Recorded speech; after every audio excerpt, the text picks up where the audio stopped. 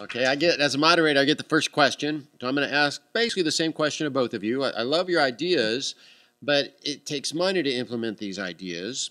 I have a feel for what you're going to say, but I'm not certain. So I just want to ask you, where does the money come from? You might say, here's the money I need to get started. So, for example, I'm guessing, Mark, there has to be some funding here. Well, I'll just leave it at that. I hope you understand the question. If I love your idea and I say to you, I want to do this, but I need money, where does that money come from?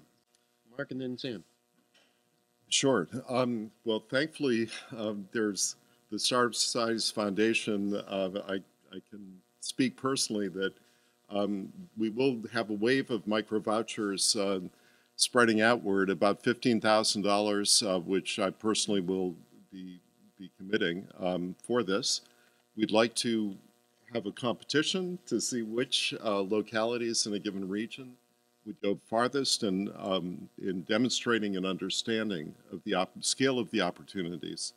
In Somaliland, a few years ago, we offered $30 work-study micro scholarships and got rewarded with YouTube clips at the Somaliland Institute of Sciences, I believe, by students there. In Sri Lanka, $30 micro scholarships led to a 10-page report by kids in a rural village on how peer learning innovations could help spread skills based on the Lancaster system before public schools existed in the U.S.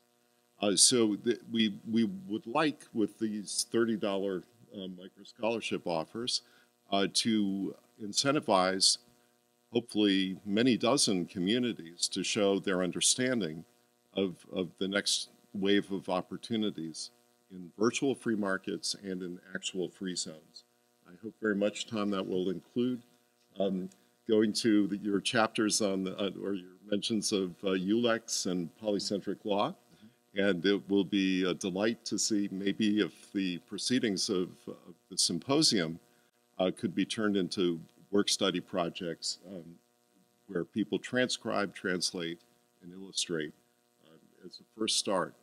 The rewards can scale up, and I think to be interesting and excite the greatest response, if we had perhaps $100,000, $200,000 for the next layer beyond these initial introductory digital donations, challenge offers, to say, if you do show understanding of the SEZ opportunities, then maybe we could go further in terms of matching whatever a crowdfunding campaign could be done.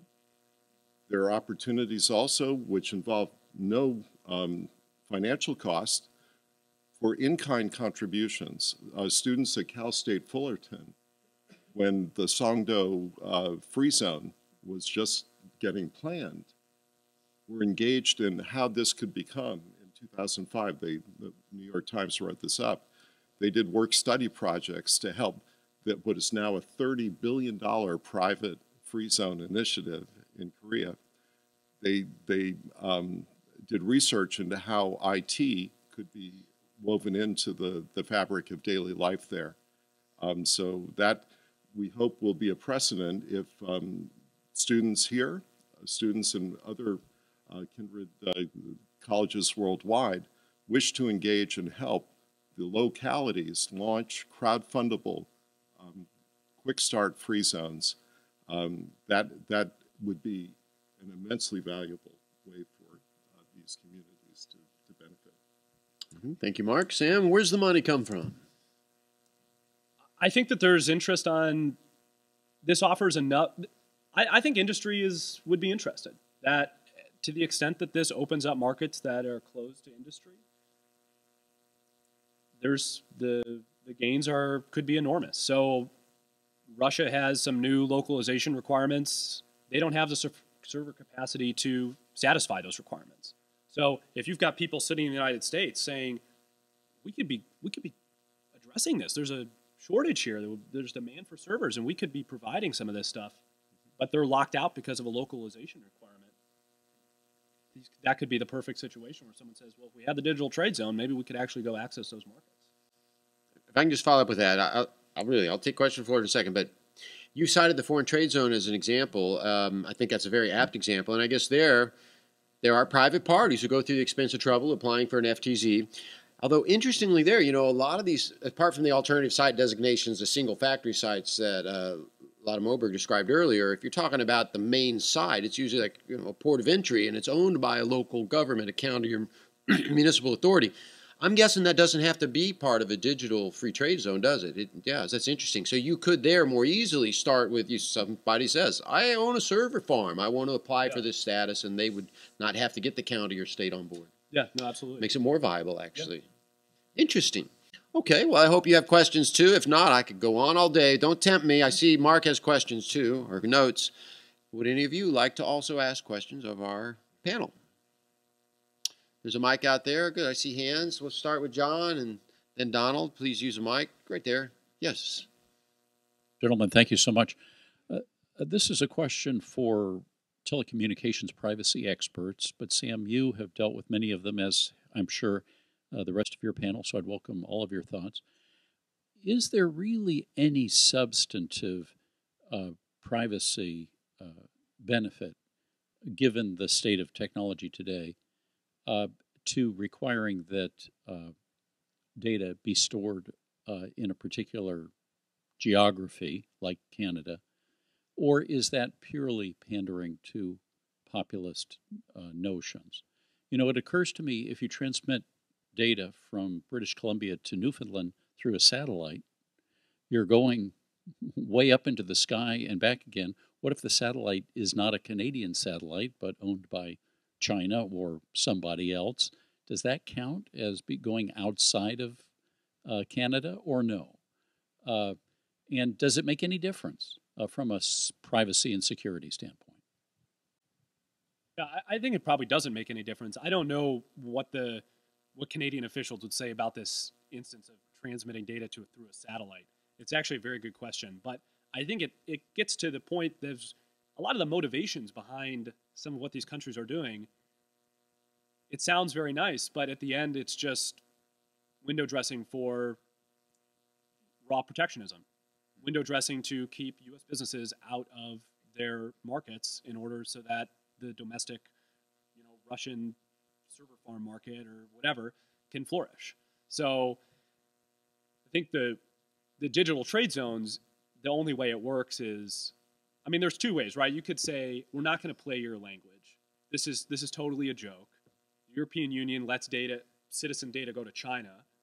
Do we seriously believe that you're a citizen in Germany and your data going to China is more secure than it's coming to the United States?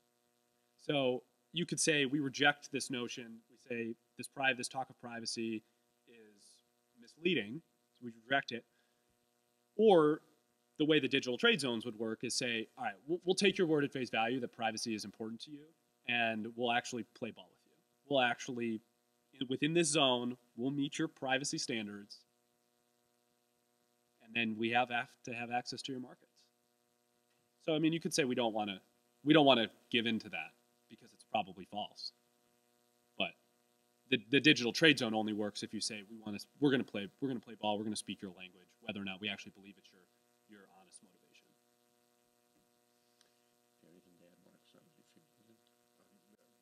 Okay. Donald had his hand up. Donald Cochin, Professor Cochin. Thank you all for participating in this panel, as well as all the other panelists today. One thing that we've been talking about are the positive sides of economic advancement or greater protection for privacy, opportunities to enhance liberty, to enhance movement of goods, to enhance things that we value on a positive side. One thing that has not been talked about much today in the special jurisdictions context is the dark side, and so I would be curious about everyone's comments, including if you could chime in as well, Tom, about how do you engage in establishing special jurisdictions of a variety of types without providing facilitation of criminal elements, and otherwise providing opportunities for shields from criminal liability or criminal investigation in terms of privacy or ultimate criminal prosecution, access to evidence, other things, and or facilitating organized crime or facilitating to the extent that that there are things that there are black markets which you think should not exist, which I assume many people up there actually think there are things that are black markets that should not be black markets.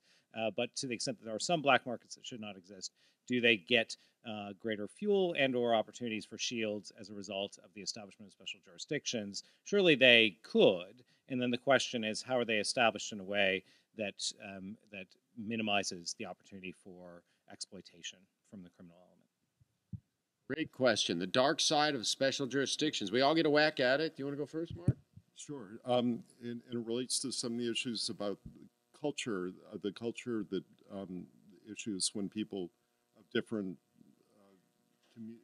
faith communities, for example, interact. So I think there's a profound need for a live and let live ethos that's non-transgressive to be the baseline for these contractual communities. And it would, I think, distill to something like, do all you commit to do not transgress against the person or property of any other, and give in ways that help others be free. I would put it in those universalist terms. The technologies are now leading to what David Brin has called sousveillance, that we are, every year that's going by, seeing tens of millions of more cameras in public and private spaces. The traces digitally that all of us leave are there, and it will increase. And I think that's actually, in a way, healthy because it incentivizes virtuous behavior. What David Brin also has said is that there should be data vaults, and this gets to the issue of privacy, that the contractual agreements in these free areas, beyond binding the people contractually to these non-transgressive activities and norms, that is something that can be checked on a spot check basis. The data vaults can be opened, and much as English law incentivized people, in contrast to the French system, which was micromanaging and opening up all kinds of opportunities for corruption. The English law was much, enforcement was much leaner in the sense of having extraordinary penalties invoked when wrongs were done, in contrast to the more lighter penalties the French did. So that had an effect of incentivizing people to virtuous behavior. And I think a data vault system that could, under due process, open up anything on the part of the governing bodies and their behavior to be subject to this spot audit, as well as any individual. I think that would be a way to deal in civil society to minimize the dark side. All right. I'm not sure I shouldn't say anything, but it seems to me the surveillance problem, that's not particular to jurisdictions. I think Donald wants us to point at special jurisdictions, say there's a special problem the special jurisdiction creates. I don't know. It seems like you're being a little easy on special jurisdictions, Mark. Bless your heart. I don't know. Go ahead, Sam. I mean, I think that these digital trade zones, they're possessing a lot of information. So, I mean, in some ways, right, if you're forbearing from certain laws and you're saying, well, it's okay that we're forbearing because we're going to actually have something better than that in the end. Well, if you don't get something better than that, you forbore from maybe some basic backstop protections, and now you've put it in the hands of some private actors, and maybe we can't trust them to handle the data appropriately and not sell it to people who are nefarious. So I think that, that's why you'd want to have some sort of digital trade zone board. You'd want to have some vetting process to make sure that people were actually being honest about it. But I think your question gets to a good point about digital trade zones, is that how much do you forbear from? Like at what point do you forbear from too much and the whole thing doesn't work? So I don't know. It's a good question. Someone else should. Are you going to take him to write a paper on that? The Cayman Islands has had a free banking regime, and in contrast to some other offshore banking jurisdictions, it's had a better reputation. And in part, that's because the founding banks, agreed to a system where new banks could come in under a sponsorship by one of the founders.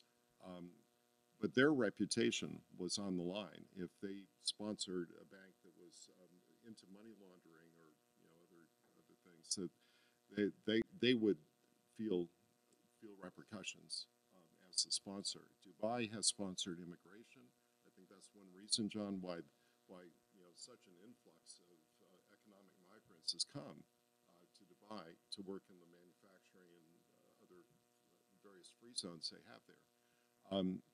The sponsor is sometimes abusing that power, but it creates a chain of accountability. So I would, in a World Cities, ideal World Cities concession, the concessionaire would be held responsible for the good behavior of the various sub-developers and the residents within. And faith communities similarly could be incentivized by having a share of the land rents. But that share would go up or down based on the behavior of the people who were contractually affiliated with them. So those kind of systems, I hope, will create a culture of responsibility and liberty. I don't know, Mark. I still hear you talking up zones. I got a long list of things that could go wrong.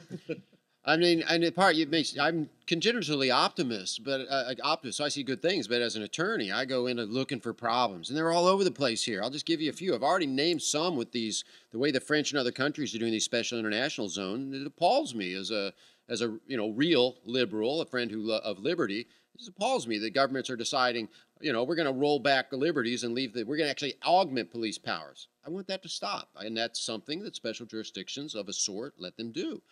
I look at the United States Foreign Trade Zone. I think I've read Lotte Moberg's book, which I can recommend. So I'm pretty sure I know what she said about foreign trade zones. I think I actually heard you say this. It's not a great example of how to do a zone. It's too small. It ends up just being another tax loophole. It's not really interesting in developing new modes of governance. All the great stuff that Sam talked about, which I agree with. We should have experimentation in governments. Nobody really knows how to solve these hard problems. Some people will fail. We'll learn from the successes. That's not happening with these foreign trade zones, the alternative site designations. That's some accountant telling some guy who owns a factory, well, if you go for the FTZ status, you won't pay customs and duties, but you have to pay for the FTZ status. And they just do the numbers. Totally uninteresting. Just another loophole.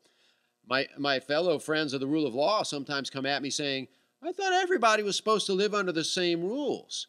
They're just suspicious of the whole thing. They say, I don't like this. Everyone should be under the same rules. It's a broader critique of the loophole argument. It's just that they look at even the larger SEZs. And I don't agree with this because I'd say to them, oh, so you have Maoist China, and you're going to say we can't have the the Shenzhen experiment because we have to have everyone under Mao's thumb.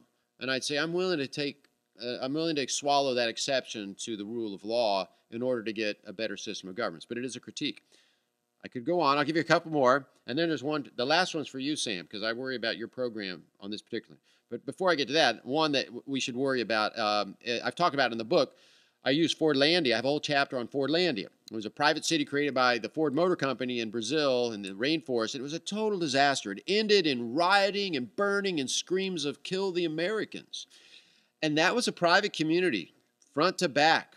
And some of my libertarian friends think, oh, if it's private, all the incentives line up, it'll be fine. Private people private institutions do things so much better than governments. Very often, yes, I'm willing to agree on delivery of mail and all kinds of stuff. Not so sure about cities. I think every working example we've had of a kind of SEZ we can be proud of has a lot of government oversight.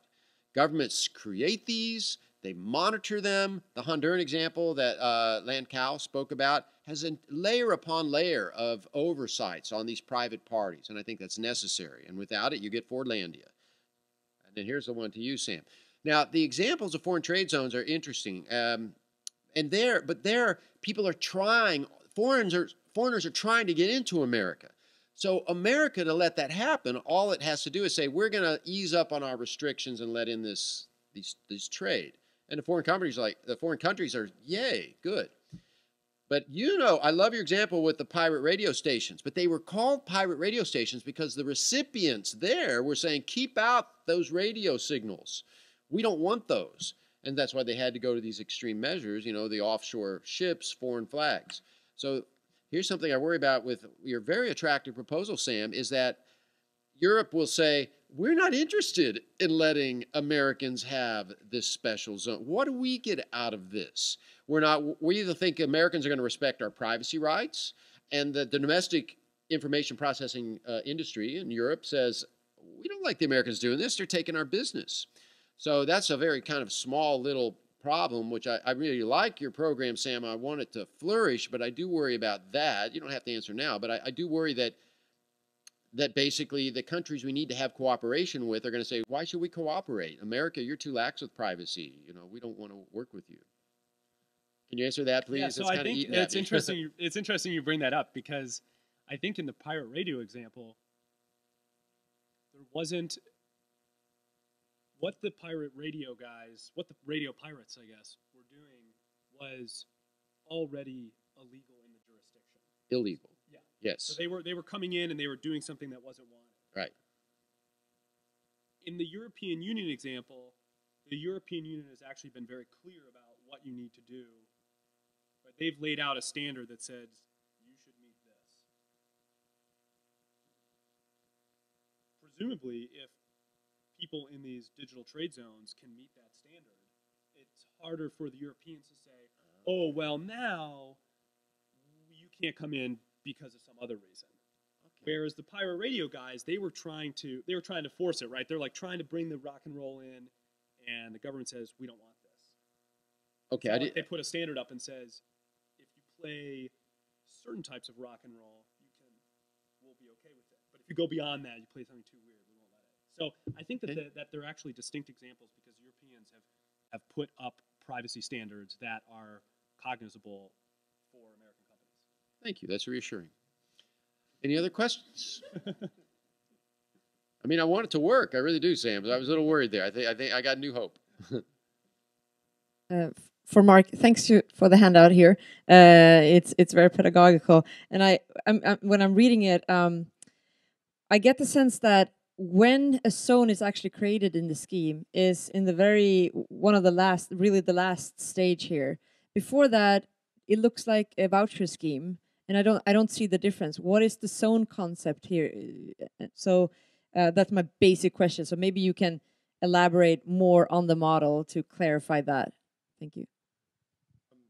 Again, I would define free zones to include the virtual free markets of cyberspace, of the cyber economy. There are 40 million freelancers today registered on sites like Fiverr.com, Freelancer.com, and so forth. And so anyone who's got access to the internet can jump into this free market and start to build a reputation. The problem is that 80% of the people who register can't land any work at all. They cannot find anyone that will entrust them with that first tiny $5 project that starts them on the path of building a reputation. So the first steps here are preparing talent, and this can include refugees who are caught in horrible circumstances, to give them opportunities through these micro stipends, micro vouchers, to engage with ideas about actual free zones and the virtual free markets. The people that do good jobs on these initial tiny projects then are able to launch into the world of the virtual free market, and on their own get paid in proportion to their success. But this also prepares them with skills that are useful in actual free zones. So that this is actually, there's a second infographic that shows both paths, where these micro vouchers are used to prepare for the telework markets, but also to reward people for doing research into how they can awaken dormant capital in their own communities, how they can inventory barriers that keep entrepreneurs down, and propose sites that could become the seed, the springboard for quick start free zones, which, again, as you pointed out, can be in existing buildings, even a single floor of an existing building, but where you can find, through the local action, all of the permits and forms on the web is one way to simplify the startup process. You can find people who have taken action locally to reduce crime, and all of these steps, as long as they're uploading to the blockchain maybe, proof that things are actually changing, they are then levering higher amounts of virtual support. In other words, if you form a project to wake up the dormant capital, maybe using cell phones to record property boundaries and arbitration commitments, everyone who does that unlocks the next level of digital gifts. And how this becomes self-funding, potentially, is a consortium that's giving these digital catalysts to communities. Would make a condition of their higher levels of support with crowdfunding projects and potentially co-investment, contingent on their having a share of the land value gain that comes when you actually do free up an area and make it attractive to the risk-taking private developers. Fernando de Soto, who's written a lot about dormant capital, sleeping capital, estimates $9 to $14 trillion of unrealized land value because of dysfunctions in land titling systems, broken court systems, and so on. So the aim here is to get people to appreciate the scale of what can happen once they create a transparent business climate in a starter area. That, by building trust in that actual change, the value of an associated expansion, what we call endowment zone, might be a square kilometer, whatever, that jumps up in proportion to how successful they are at making real change in the quick start area. So by flipping the concessions, doing what Hong Kong basically does, you hold auctions and tenders for these larger areas. There can be a massive amount of upfront lease payments through the tenders, the auctions and tenders, part of which can flow back into a system of further extending the reach of these digital gifts on a beach. I don't know if that's probably too roundabout, but that's how it hopefully links together. We're almost out of time, but I think we have time, at least for Joe. Joe. All right, so I have two individual questions for both Sam and Mark. My question for Mark might clarify his remarks a little bit. So essentially the way that I saw the quick start is that it is a single building zone, and normally, as Lotus says, those are very corrupt, very cronyistic. But essentially what a quick start in my reading of the work that we've done together is that it goes from a single building zone and is able to scale into a full-on city pending metrics that says it's successful. What would those metrics be? The equivalent of a doing business scorecard, so that before any of the expansion phases went to market, one would want to invite something like the Fraser Institute or Cato or World Bank doing business audit of the quality of the business climate.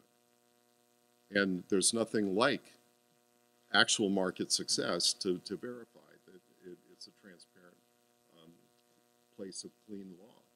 So that there's a big upside, because if the local initiators of the quick start themselves have shares of what happens with the land values in phase 2 and phase 3, they are going to potentially have quite a windfall from the auctions and tenders of the expansion areas. So the metrics, I think, are ultimately in what is happening with the market value of the land.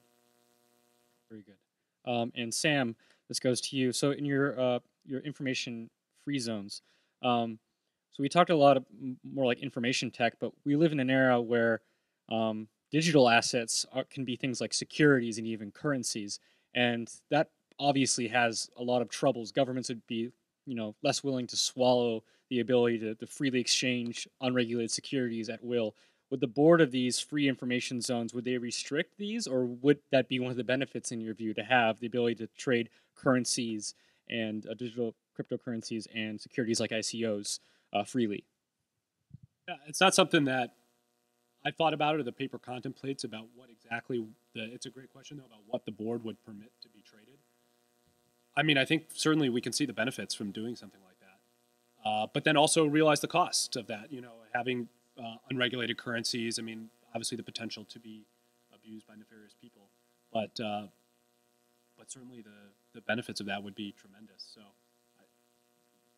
Fine, maybe. Yeah. I had assumed it was a secure border, Sam, because with the FTZs, I mean, they call it's a secure customs area, and they chain link fence and razor wire because they don't want the stuff comes into the country, some part of the country custom free. They don't want it crossing the fence. I had just assumed it would be like that, but that's interesting. You're suggesting maybe they could let some of the data out under controlled conditions, maybe? Yeah, maybe. I mean, I think you would have to have very stringent controls because certainly you wouldn't want to have the data leaking unintentionally, but maybe there is room there as long as it's still meeting some of the standards of the other jurisdiction. Interesting. Yeah. All right, I think we have time for one more question if somebody wants to ask it. Not, that's okay too. All right. I thought you raised your hand. You're going to clap. So let's call it wrap. Thank you, Joe. Get me going. Thank you all.